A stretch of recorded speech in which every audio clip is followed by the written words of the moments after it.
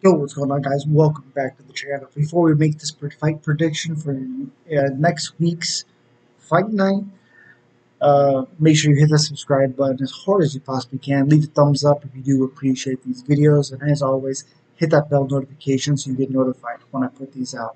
Let's jump into it. So today we're talking about Kennedy and Nzechukwu, I think that's how you say it, versus Karl Roberson.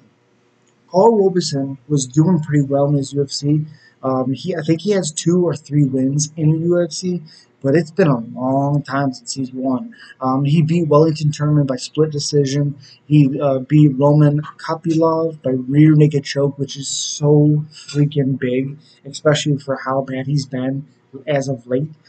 He lost to Marvin Vettori. He talked a lot of crap, missed weight super bad in that fight, and was submitted. He got bullied in that fight. Brandon Allen, Roberson, I thought looked decent at moments in that fight, but Brandon Allen, very, very good ground game, submitted him with a heel hook, and then Khalil Roundtree bullied him. This is 3 finish losses in a row. I'm surprised, honestly, that he's getting this. This was 3 months ago, so he must have taken it pretty quickly afterwards. So I do think we'll see a pretty hyped up Karl Roberson. He really needs this win so freaking bad. He's 2-3 in his last 5 fights. He's 9-5 overall on a 3-fight losing skid. 31 years old, he'll be 32 in a couple months. 6-1 with a 74-inch reach. Kennedy Nzechukwu is has 9 wins, 3 losses. He's 3-2 in his last 5 fights. He has 2 losses in a row. He was finished by Da On Chung, standing elbows. It was nasty knockout, so nasty. And then he lost to Nick Nurmagomedov, something like that. I thought Kennedy won. I thought he did more than Nick did. I had him win in that fight, and the judges didn't see it like that. I don't know how, but whatever. 30 years old as of 3 weeks ago, 206. He's a big boy. 6'5", 4-inch height advantage, and he has 83-inch reach. He has a 9-inch reach advantage, and he's pretty good at using that length later in the fight.